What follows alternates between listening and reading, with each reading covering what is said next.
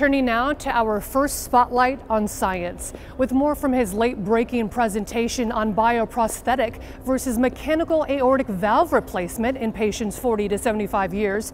Here is Dr. Michael Bowdish. So at the STS, we've been very interested in looking at biological and mechanical aortic valve replacement in patients between the ages of 40 and 75. And with the recent linkage of the STS National Database to the National Death Index, we're for the first time able to look at longitudinal or long-term outcomes of patients undergoing cardiac surgery.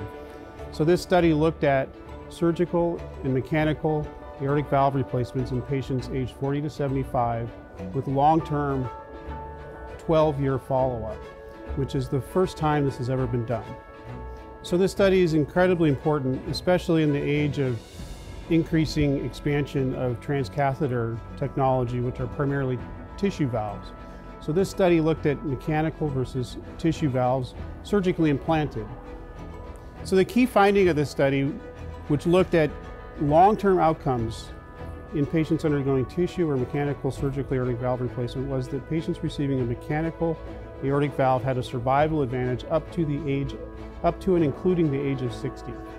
So this study is incredibly important, especially in an era of increasing transcatheter technology, where over 100,000 patients a year are receiving a transcatheter aortic valve, which is a tissue valve.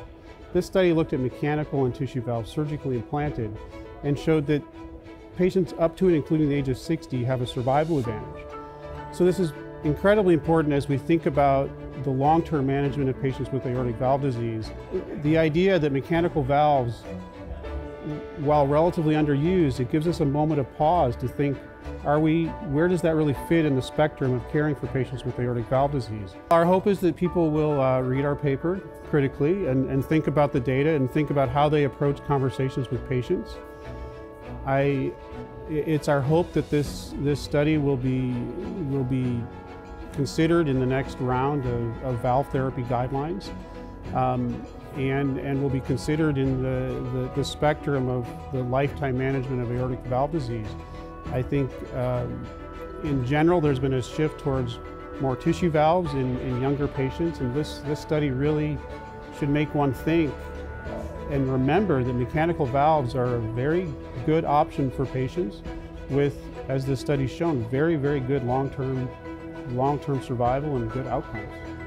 So this paper has been reviewed and accepted by the Journal of the American College of Cardiology, and we felt that that was very important to have this simultaneously published so that people can really understand the data and really take it to their patients.